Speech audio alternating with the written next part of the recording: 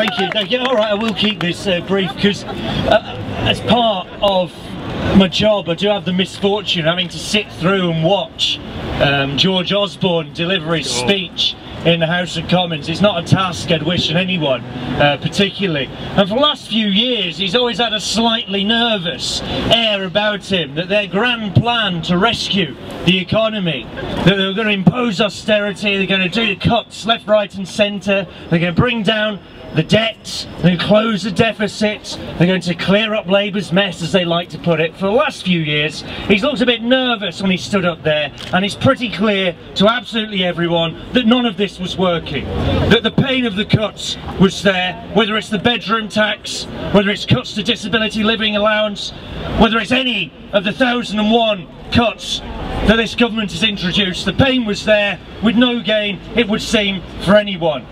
And what he had today was, for the first time, he could stand up and try and look a little bit more confident. That he could stand up and say that Britain was booming, that growth had returned, that everything was just going to carry on getting better and better. And that was George Osborne's big lie for the day. And the reason it's a lie is simple. It's not that growth hasn't returned, it has. The economy is certainly growing. But where are the proceeds of that growth going to?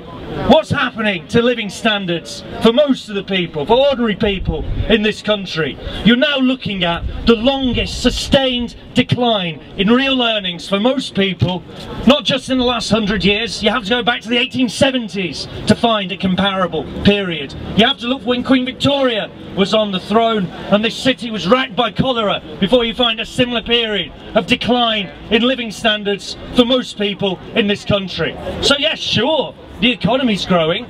Certainly you can go and point at GDP and you can point at job creation and say things are getting better finally, a corner has been turned.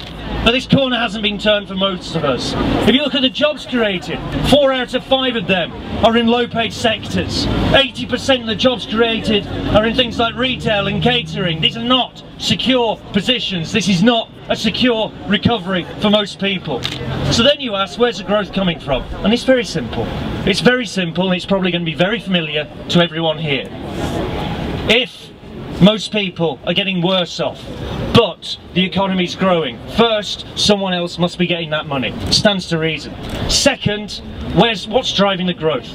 They point to the consumption figures, but if people are getting worse off and consumption is rising, what's going on? And there's only one explanation. You can see it as clear as daylight in the figures. What's happening is that yet again we're being forced to pile up debt, and we're being forced to pile up debt to make good the gap in how much people are being paid. And that is what's driving this growth, this so-called boom. It is exactly a decline in living standards, a rise in debt for many millions of people that's fueling this economy along. Exactly the conditions, in fact, that led to the crash of 2008. So nothing about George Osborne's story stands up. Maybe for the bankers, they're quite happy if we're all borrowing.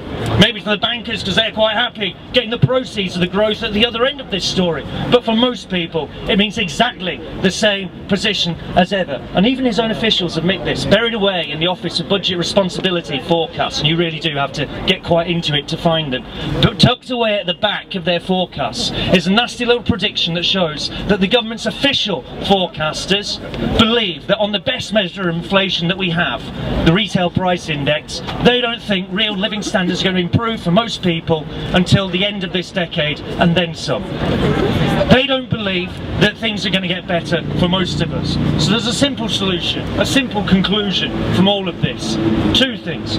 One, as ever, we have to end austerity. There is no logic, there is no economic rationale to this. This is a smash and grab operation on behalf of the 1%, overseen by their friends in the buildings behind us. So end austerity. It hurts us, it hurts people like us. It is not intended to do anything for economy for the likes of us. But also, as Lindsay said, we need to think about an alternative. It's not enough just to say end austerity, everything's going to be great. We have to talk about not just changing how bits of the economy work, but changing how the whole damn system functions. That a system that's geared towards profit, that's geared towards enriching a few at the expense of the many, is one that's always going to produce crisis, that's always going to produce declining living standards for most of us. So we have to, in the end, think about how we change the whole system. And a step on the way, I think, is ending austerity, making sure we're all there on the 21st of June, that we need a mass movement that can push this government onto the back foot, that can send a signal to Labour, that can say there is an alternative, we're the people fighting for it, we're the people who can make a difference. Thank you.